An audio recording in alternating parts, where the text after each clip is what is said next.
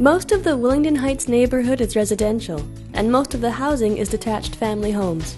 But along Hastings Street on the northern border, more and more low-rise apartment buildings are being developed to bolster an already thriving area.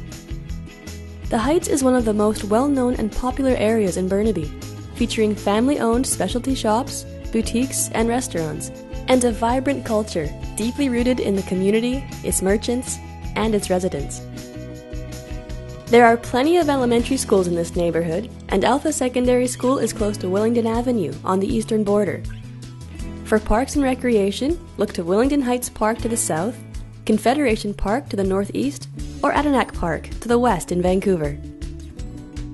For more information about real estate in this neighborhood, please contact our sponsor. For more get-to-know videos, subscribe to our channel, follow us on Twitter and Facebook, or check out our website.